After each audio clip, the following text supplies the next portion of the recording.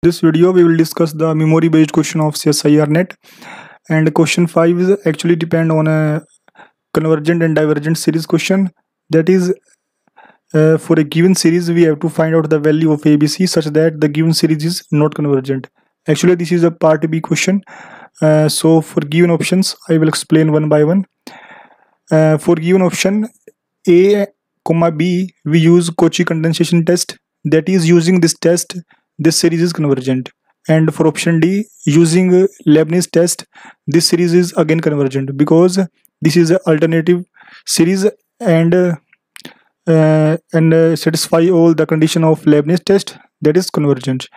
Actually for option C, that is A is equals to 1 and B this and C less than 1, our given series is reduces this form and this. Now using firstly Cauchy condensation test and secondly Cauchy root test, this series is divergent for this interval. This implies that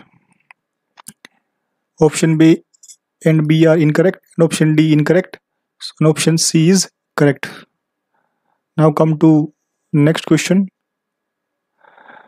Actually this question is also based on a convergent and divergent series. For this series an is equals to n plus 1 upon n, and we take this term as bn for sake of convenience. That is, bn is equals to minus 1 power n plus 1 and this term, and we have to find convergent, divergent and convergent. Now come to explanation.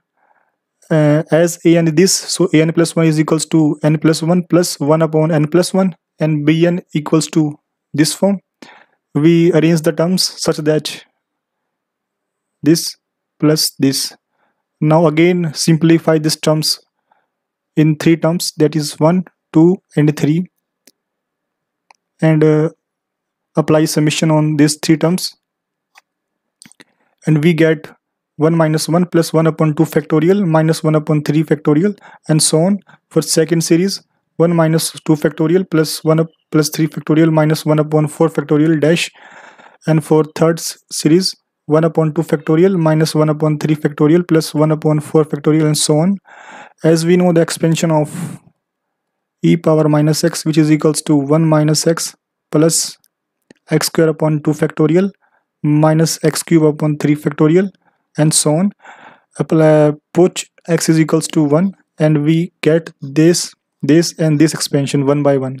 This implies this expansion is equals to e power minus 1 and this minus e power minus 1 plus 1 and this e power minus 1, and combining this under summation we get cancel out and left e power minus 1 plus 1. Now come to options. Option B, C and D are incorrect and option A is correct.